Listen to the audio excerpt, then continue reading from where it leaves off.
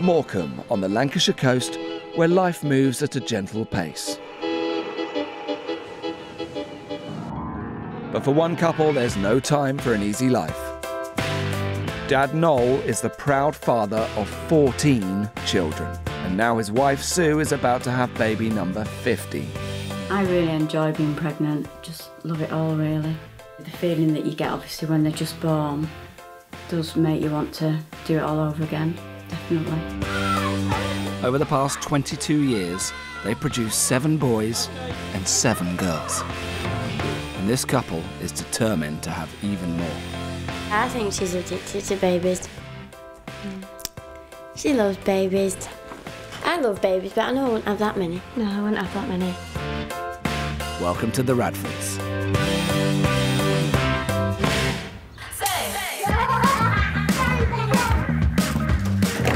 Mornings in the Radford house are chaos. There's non-stop crying. It's always noisy. There's so many kids and just all running around. It's a big day for the Radford household. The family, all 16 of them, are going on an outing. Right, Jack, James. That means getting 14 kids dressed, fed, and out of the house on time. I don't like being late for anything, but generally we are. Right, let's go. Come on. Jack. The kids, aged from 22 years down to just 12 months, all live at home. So for this super-sized family, they need an extra-large form of transport, their very own minibus.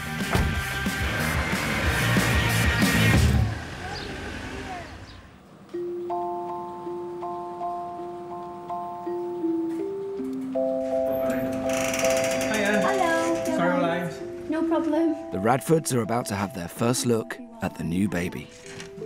There you go. I just couldn't believe how many of them there was. They just kept coming in, coming in. I'm pregnant with a little girl at the moment, and I was thinking, oh my God, 15 kids. And I was like, I can't even cope with 2. She needs a medal. That's it, we're all here. Can you see where? For most of her adult life, 36-year-old Sue has been pregnant. Who is it? Hey. Baby? Tommy. Usually, when they're about between 6 and 10 months, start thinking about maybe having another one.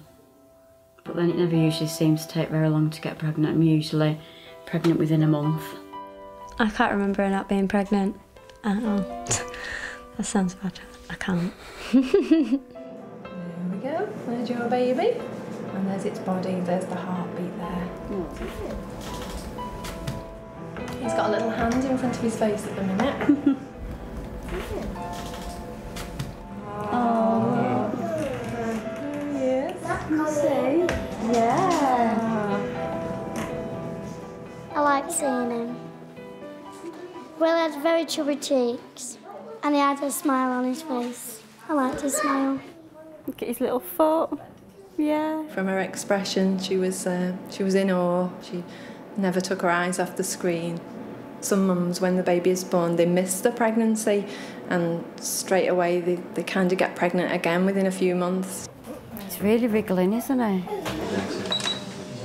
It's like her own personal drug, having babies. Honestly, it is. It is though, isn't it? Think about it. I suppose, in a way, you could say we are addicted to having children, yeah.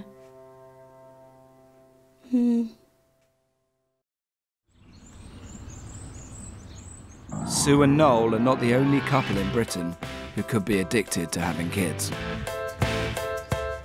In Kent, this 4-bedroom house is home to the ever-expanding Sullivan family. Mum Tanya has given birth to 9 children and is now expecting 2 more.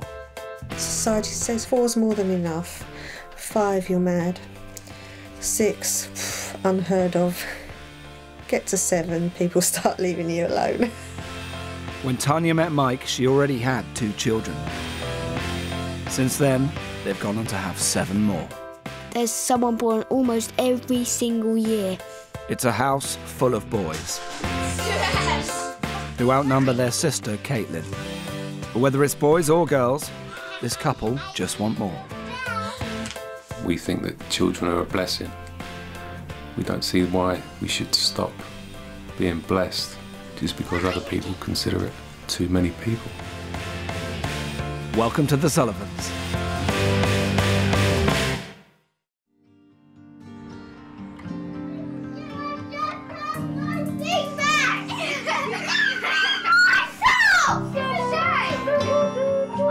"36-year-old Tanya is 30 weeks pregnant with twins, but she's as anxious as she's excited. As well as giving birth 9 times, Tanya has had 8 miscarriages. Miscarriages are hard, and 8 miscarriages are no joke, and they are difficult. They are emotionally hard to get through. It puts a strain on you. I get very worried. I have my own Doppler, so I can listen to the baby's heartbeats. A fine line between being cautious and being paranoid, I think. But I'm in my arms and I want to know that they're all right. Despite her fears, Tanya has felt driven to have children from an early age. My dad likes to tell a story of when I was very young and I had a little wooden crib and all the cuddly toys. I used to pull them out of my jumper one by one, put them in the crib and say, "Oh, there's another baby." And he said, "Oh, you've never changed." In Morecambe, it's 7 in the morning. Father of 14, Noel Radford, has already been at work for 2 hours at the family bakery. Be about 80 hours a week at work, I'm not sure. But that's life. You do what you have to do. Back home, the chaos has begun. Luke, come on, hurry up. Is that better? Yeah? Yeah. Despite being heavily pregnant, Sue's begun the military operation to get 14 kids ready for the day. Usually mad rush to get out of the door, a bit crazy. Get there. Normally we can't find our shoes. It's like a nursery. School even. Yeah, there's so many kids. I got Pepper. Every morning, Noel returns from the bakery to lend a hand. Time to get up. Starting with getting the last stragglers out of bed. Come on, Lukey. Good lad. 2 loaves of bread, a large chunk of pig, and a bumper-sized family bag of crisps later, the lunchboxes are ready. Now there's just the last-minute scramble to find the right shoes. What size are you? This is the hard part, getting them all ready on time. The older ones that go to secondary school, they make their own way to school. So there's 2 in a nursery, and then there's 7 at primary school. Once they're all in school, it's... oh, thank God for that. Oi, shh. I'm one of the oldest in the family at the school now, but then it's Millie, then Katie, then James, then after James it's Ellie, then Amy, then Max, Josh. All the teachers get muddled up who we are. 2 hours later, Sue and Noel's family, the size of a rugby team, are finally on their way to school and off their hands. At least for the next few hours. In Kent, the Sullivans do things differently. Their school run starts and ends with the family stairs. Right, everyone, come in, please. While Dad's out at work as a joiner, the children gather round the kitchen table for homeschooling with Mum. Right, does everybody remember what we've been learning about? Yes, Harry? World War II? World War II. I think it is nice to have that control that you don't have when they're in a school environment. And I like to know what they're doing and what they're being influenced by. 3 years ago, Tanya and Mike took the children out of mainstream education. Despite dropping out of college when she was pregnant with her first child, Tanya's confident she can do a better job herself. People say, "Oh, but you're not a teacher, so how can you teach them?" I think, well, you don't have to be a teacher. I'm a parent, and as good as any teacher is, they're not going to care about their education as much as I do. What were the people of Germany, what were they going through? How were they eating? Starving. They were starving, yes. Why were they starving? They didn't have enough money to buy anything. That's right. Well done, Sid. It sounds very protective and quite controlling. There is a lot of negative influence, and I'm not happy to willingly send my children into a situation that they are not equipped to handle at a particular moment in time. There are things like bringing in early sex education for the very young ones. We don't agree with that, and as their parent, it's up to me what I feel is appropriate for my children to know. A chancellor took over, and his name was...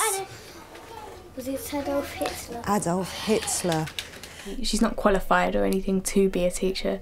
It's just she teaches you what she knows, and if she doesn't know, you'll search it out and research or see if Dad knows it. Oh, first, hold on a minute, Harry. You need to go inside because you're not doing this very well. Tanya has her hands full. She's got to cater for 4-year-old Patrick as well as 13-year-old Caitlin, and all the ages in between. OK, why? So he became the leader. Shut the cupboard and sit still. Thank you. So he became the leader. Children need to be guided. I think it's very easy for them to get caught up in wrong crowds, and we have to be able to guide them first before we can say, OK, now you're able, now you can go. While the Radford's kids are at school, Sue joins Noel at the bakery despite being heavily pregnant. Her compulsion to have babies means that there are already 14 mouths to feed, but Noel's trying not to stress about money. We try and do all our shopping as cheap as we can. Most of them are still small, so they don't really eat much. Toilet roll we generally go through a lot of, because that gets wasted if you're not careful. I think if we were to start writing it all down on paper and what it costs to live and things, that's when I would start worrying. What are you doing, Josh? I can't really slow down. Constantly on the go, shattered. But no, I don't really tend to slow down, obviously, because there's always a lot to do anyway, which I suppose is quite difficult being pregnant and having to look after so many. You don't really get any time to sit down and relax. We do get tired though, don't we? Oh yeah. You do get to a point in the day where you just think, oh, I just need to sit down. I think that's it, you daren't sit down, because as soon as you do that... You wouldn't get back up again, would you? Tea time! 2 hours later, and it's feeding time for 14 hungry children. It's mad living in this house. Never get peace. If you do, you're lucky. It's your lucky day. Right, sit yourselves down. Different times of day can make a difference on noise levels. Sit down! Tea time, it just usually kicks off a bit worse. On the menu today, 16 pork chops, 3 whole cabbages, 25 carrots, and 7 kilos of spuds. There's gravy in my hair. I got 16. 12, 15, 16, that's it, we're done. That's it, sorted. In this family, not everyone gets a seat at the dinner table. Ellie, sit down. Chloe, your plate, back down. Some families it might be like they're having a Christmas dinner. I guess we're just doing that sort of thing every day.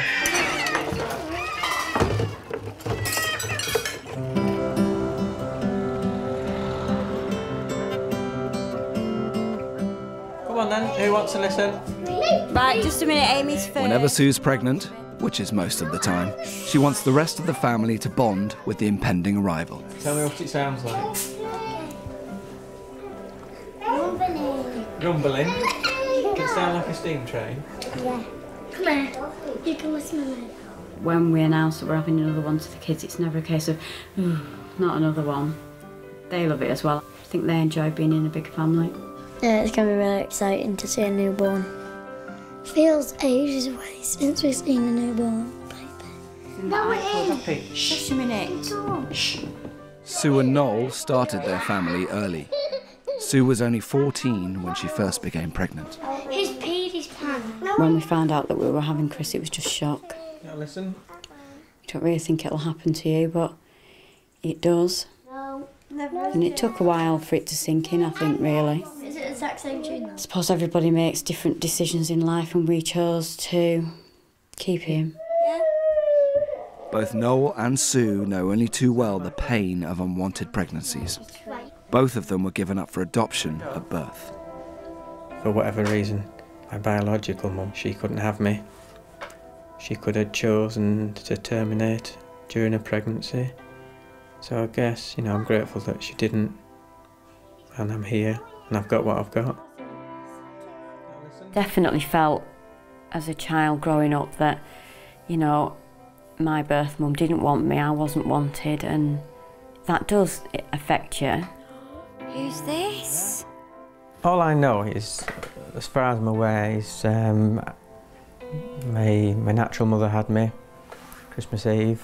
I guess I was taken away then. I think she may have been a receptionist. I never talk like so.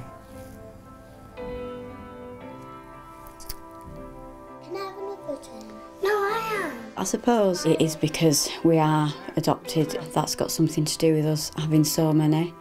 I don't know.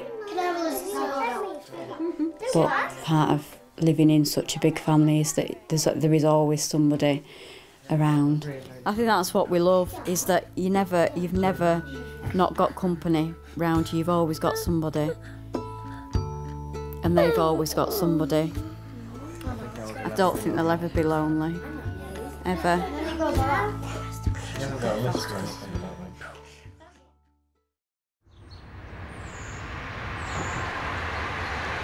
In Kent, Tanya's determination to keep on having babies comes at a price. She's been having persistent headaches, and she's getting increasingly worried.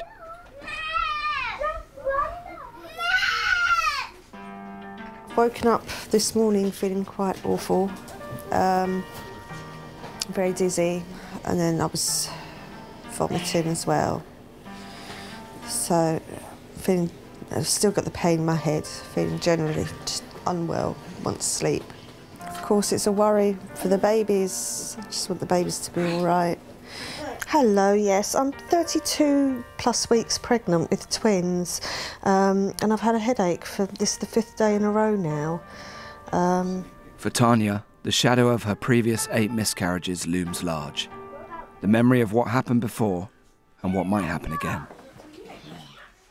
One, that I had miscarriage and it came out incomplete in the sack into the toilet. And I called Mike and I said, look, and you could see, and it was a baby, and it was like weeks old, but it was.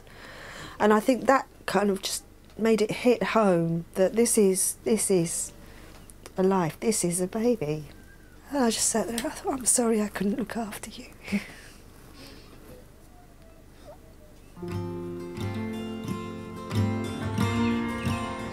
Tanya and Mike are committed Catholics. At home, TV is strictly rationed. In the evenings, they regularly gather together for Bible study. Unless God is involved and is part of your life, then it doesn't matter what you do, because it's all thanks to God that we have what we have. Praise the Lord your God. For this couple, despite the risk of miscarriages, they see having a large family as all part of God's plan. If a child is meant to be, it's meant to be, and I'm not happy to get in the way of that. Your herds and flocks increase. God gave sex as a gift between a married couple, and that's how the teaching is. Contraception isn't something that should be used. Contraception is wrong. Do you think they meant? I think it meant if you have lots of children, then you're really, really happy. The more children you have, the happier you get. Morally, I don't see how it could be immoral to stop life. Surely it's the other way around. It's immoral to stop it. once it's already started. I do worry that something might go wrong until that baby's in my arms and everything's all right. It doesn't matter how many times you go through it, you won't relax.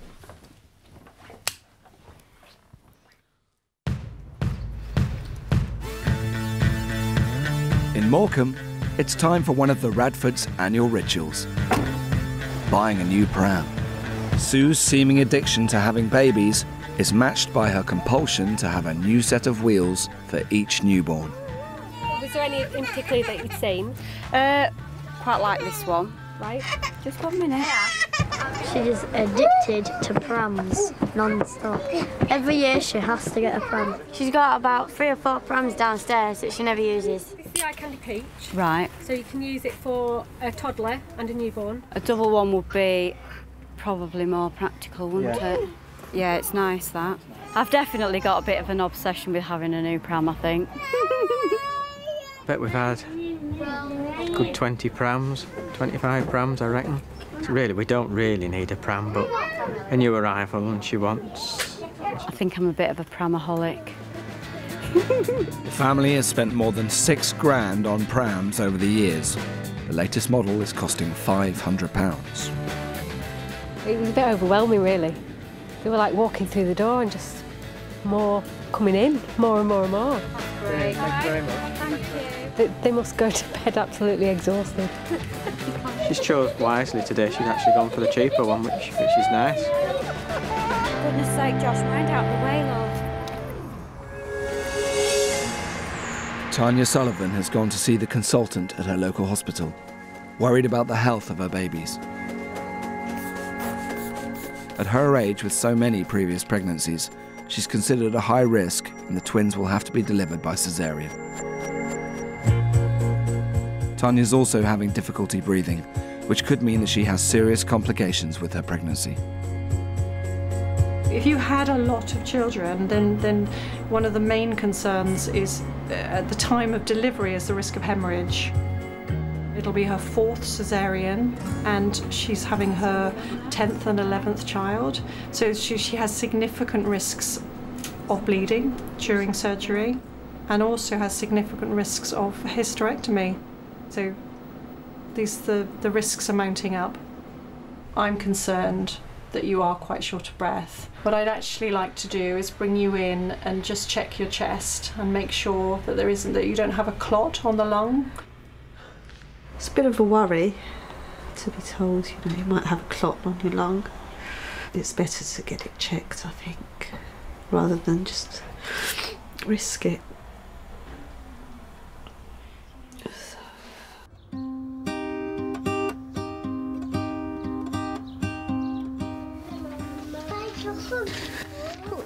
Bank on that happening.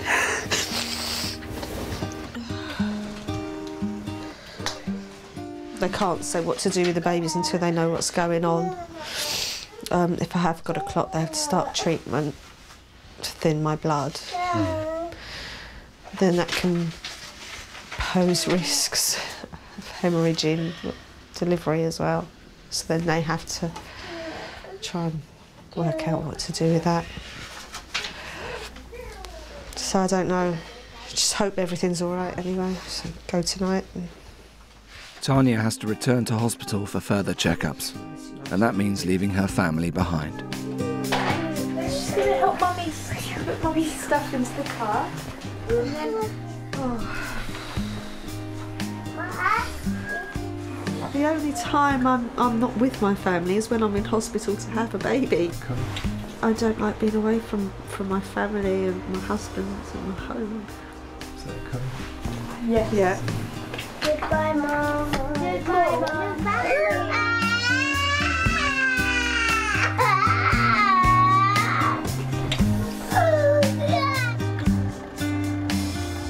God, please let everything be all right. And if it is not going to be all right, then give me the strength to deal with it.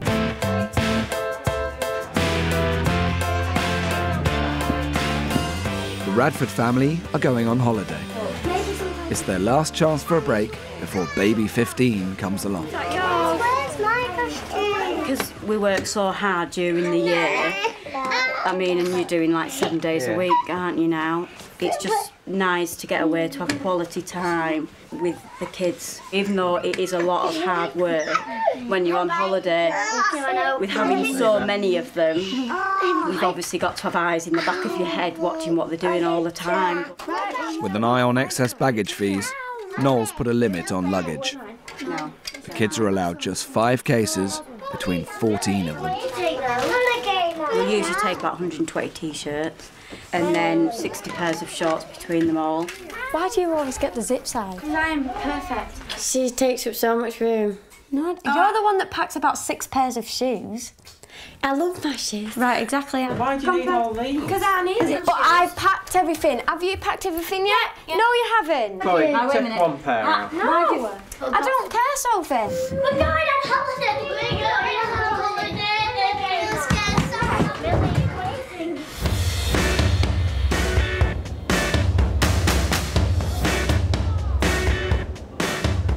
This year, Sue and Noel have called in reinforcements to help. Sue's parents and Sophie's boyfriend, bringing the Radford head count to 19. Hiya. Where are you travelling to today? Lanzarote. Got your passports, please? Yeah, just one sec. And how many is travelling? 19. 19. Are you all one family? Yeah, pretty much. Thank you. Okay, it might take a bit longer than normal. I'm going to call all the children's names out, right? So we've got Amy. Yep, here. Yeah. Chloe. Jack. Jack. Chris. Josh. I think it's more stressful for the lady behind the counter than it us. Crazy. I've never checked in that many children before, other than school groups.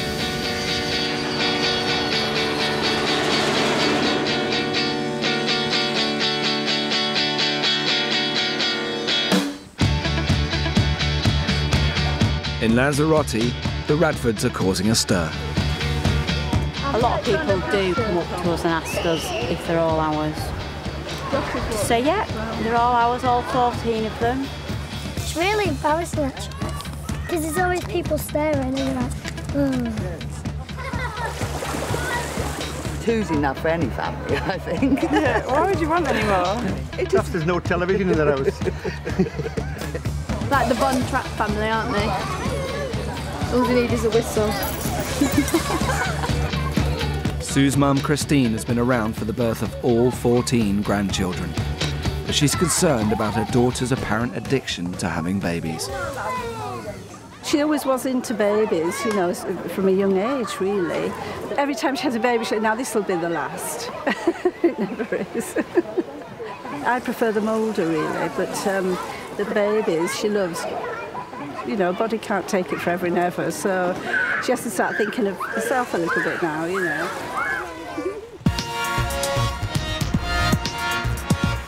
In Kent, Mike's taken time off work to look after the entire family, as a poorly Tanya's been admitted to hospital for vital tests.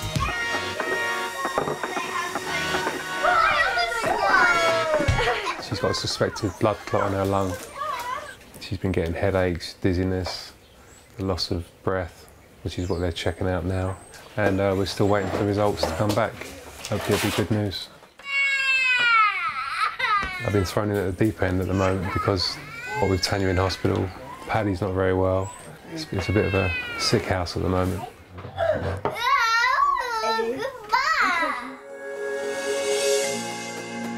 The following day, and Tanya's out of hospital.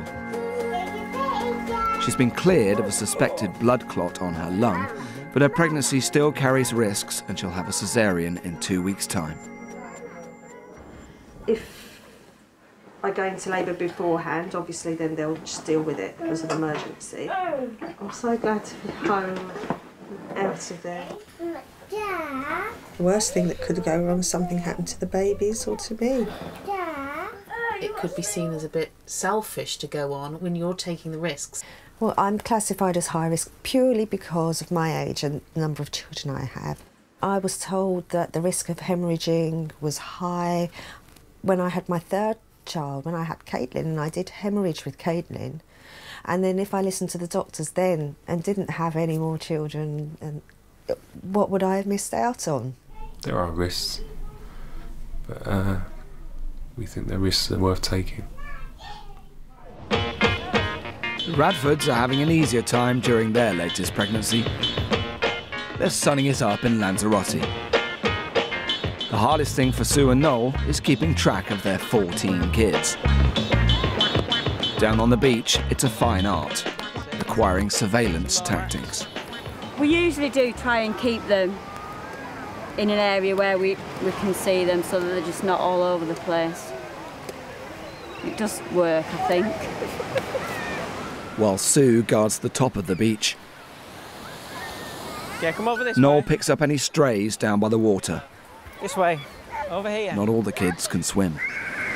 You're constantly watching them, but you can never 100% just sit back and relax. You've got to constantly be watching what they're doing. 2, 4, 5, 6, 7. One of the smaller ones has disappeared from sight.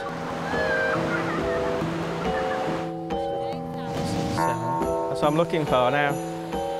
And Noel started to panic. Worst nightmare is one of them just wandering off and not being able to find them. If you haven't got your eyes on them, then you don't know in what direction they've gone. Oh, he's there washing his feet. Yeah, we've got them all. They're all there. We are outnumbered, aren't we, me and Sue, but always outnumbered. Hello!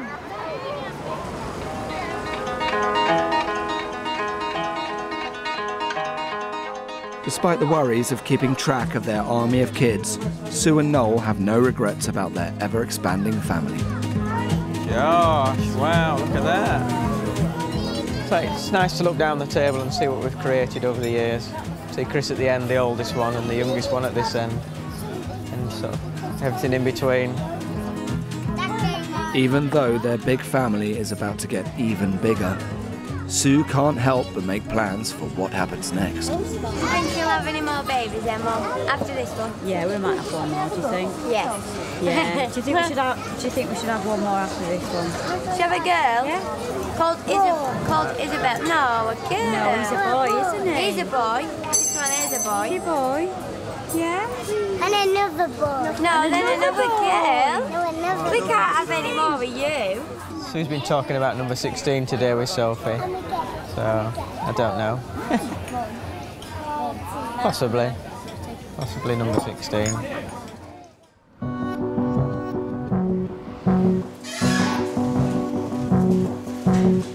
For Tanya, plans have changed abruptly. She's gone into early labour and been rushed into an emergency caesarean.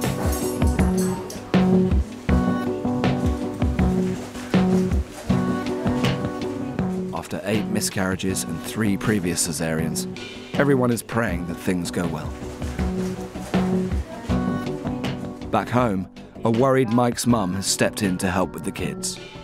It's Tanya's health I think I'm concerned with more than anything. Let's face it, she'd had 4 of them so close together.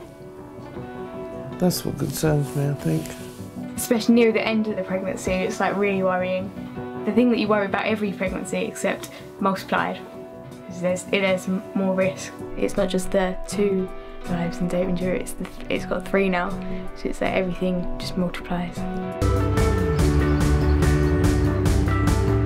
No, don't even think about it. Get off. Ow! Get off. Ow! Get off. In the Radford house, it's all changed with the imminent arrival of baby number 50. Sue and Noel's decision to have even more children means that some of the older kids are being moved into the basement, the only space left. Josh, be quiet. I'm going to go shop in a minute. She can't have any more, because if she has any more, that's it, this house won't fit us. It's a bit crazy, but we're trying to not buy loads of more new furniture. Trying to use some of the furniture that's already in some of the rooms to make it a bit cheaper. No, he hasn't. I think she should stop soon. Because, I don't know, I'm going to have to move. No, because sometimes your body can only take so much, can't it? Oh my. He's wearing jumpers, Dad. just got a dressing table to bring down, and then that's it, done. It's easy enough. Not too stressful, I don't think. This is it now. 2 weeks, Mum. This is me. Done. Excited now, can't wait for him to pop out and greet us all. Oh! Don't smack him. Oh. Give him a kiss. Oh, God. Oh, sorry, Tommy. Give him a kiss.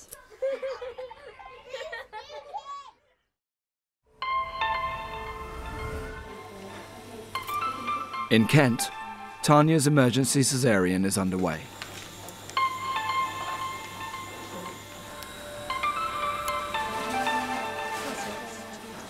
The last 6 weeks have been the hardest of all the ones.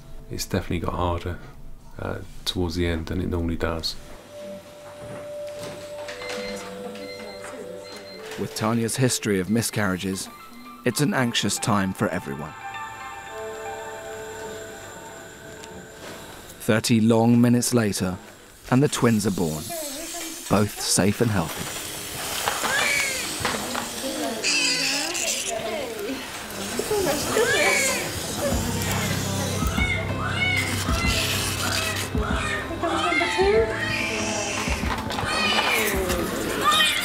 Are they all right? Are they breathing?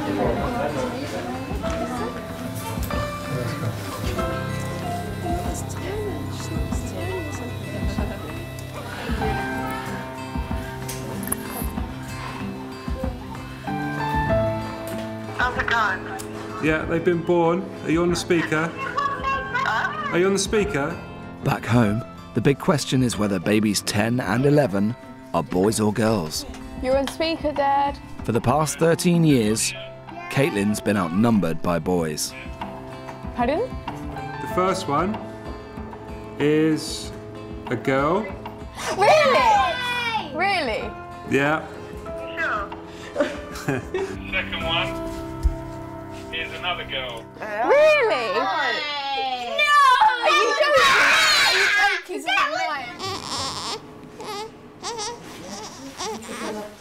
I wanted a little sister since like for years, so now I got the two.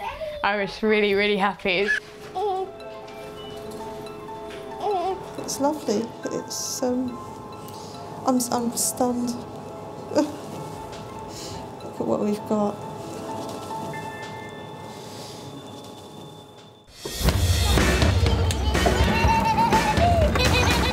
In Morecambe, the Radford's 15th baby is now due. Is that big? No, that big. That big. That big. No, that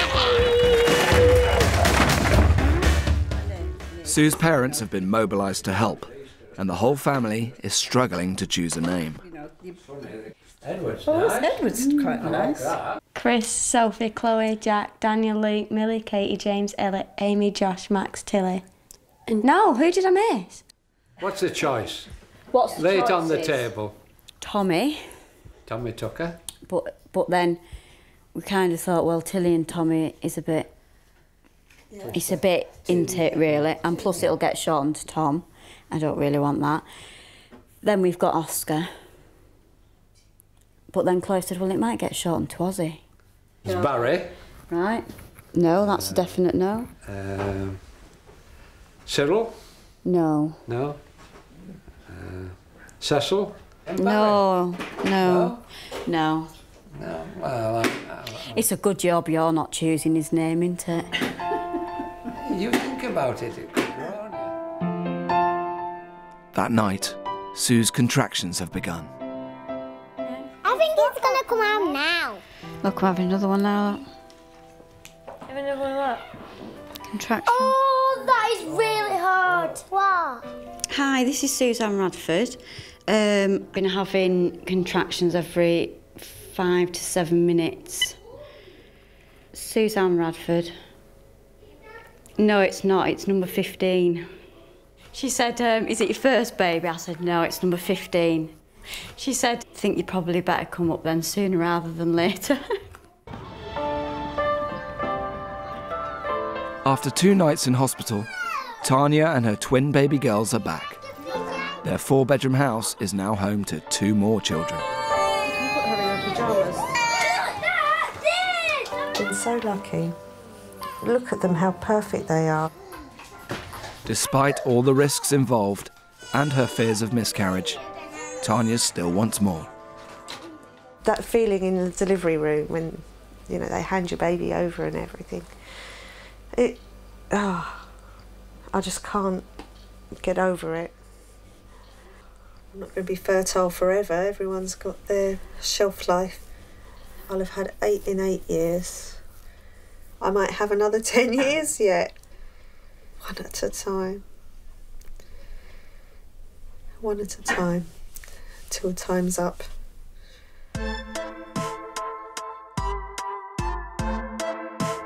In Morecambe, Sue's in hospital. She's been in labour for 19 hours. Finally, her 15th baby has arrived. 7-12. It's not that long, he's quite chunky.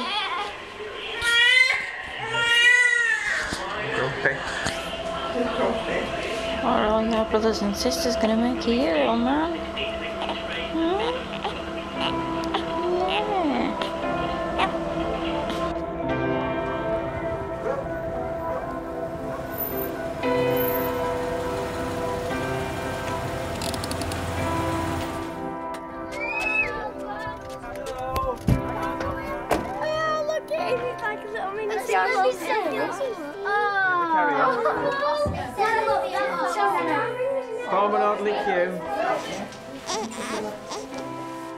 I don't think you can get a better feeling than meeting a new little person.